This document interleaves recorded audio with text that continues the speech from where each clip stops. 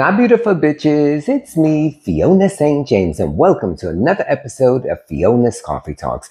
And as always, I like to start off every day with a fresh, hot, black cup of coffee. Hold the cream! I'd love to. And of course, I think of my favorite quote of the century by Oscar Wilde, which says, life is too important to be taken seriously. So lighten up, folks. Okay, so today's topic is, drumroll please, Life of a Sex Worker Part 4.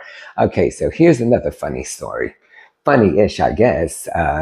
So, had this client, and as I had mentioned in my prior videos, a lot of times I get these really hot clients. So this one was no different. This one was actually extremely good looking, beautiful face, beautiful body, beautiful everything.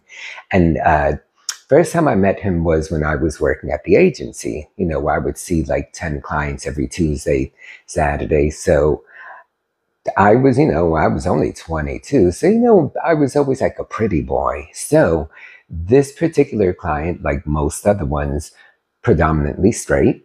And then said to me, he was like, oh, you're really pretty. Do you by any chance ever dress up? And I had just started dressing in drag like that same year, because this is the first year of doing drag, turning tricks. So I was like, yeah. And, he asked me for my number. So I kind of did a no-no and gave him my number so he could contact me directly. And I was living in Astoria, Queens, the very first apartment I had. So he booked me and hired me to come over and see me as Fiona. So, and it was the first time that I was ever doing that, where I was mixing the two, because my drag for me has always been an artistic thing, never, about making money doing it that way. That's always been the boy in me that's been the sex worker. So comes to the door, I was all decked out. I'll never forget, I was wearing this like leather dress that it was like this petal front and back, blonde wig. I was completely decked out. And this man walks through the door. He was like, whoa, like he obviously liked what he saw. And he was, as I said, one of the finest men I'd ever been with. So we're like, doing the massage. But then of course, it was much more than that. And we had already established that ahead of time. So, you charge accordingly. And he was like, he was built and like very well equipped down there. So I was prepared for him to be the top and me the bottom, which is what I am. Plus, I'm also thinking, if you're going to be a man hiring another man to dress as a woman, isn't that what you would want? So I thought.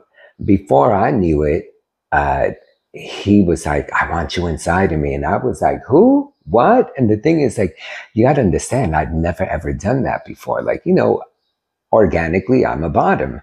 But I was so turned on by him. And I'll never forget, like, we're going out and fooling around, kissing, oral, all of that good stuff. And to be graphic here, I was very like rock hard because I was that turned on by him. And then all of a sudden, when he wanted me to do that, I had the condoms and lube and thinking he was going to put it on. And then before I knew it, I put it on and didn't even take the dress off, because since it was the petal in the front and I was wearing like thigh-high stockings, I was able to just like move the petal to the left, and I was wearing my dance belt. So I was able to just, take my penis out on the side without even taking that off, which was great because I never really like ruined the illusion. And then, honey, before I knew it, Fiona the top, right? And I was like, huh? Like, I was so confused that was even happening, but it was like rather exciting and new. And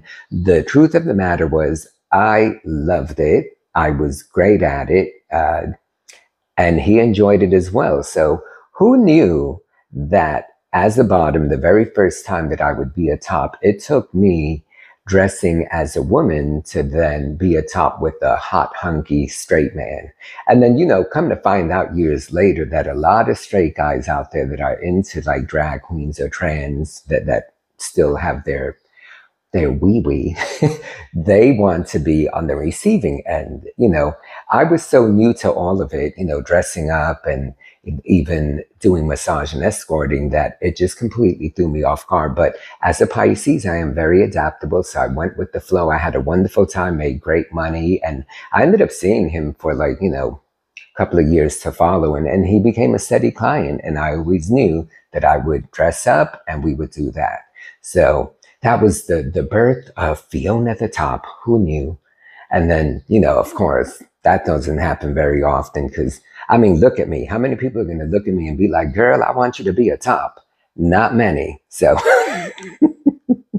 but that story has always stuck out in my mind because it's so like far from who I actually am.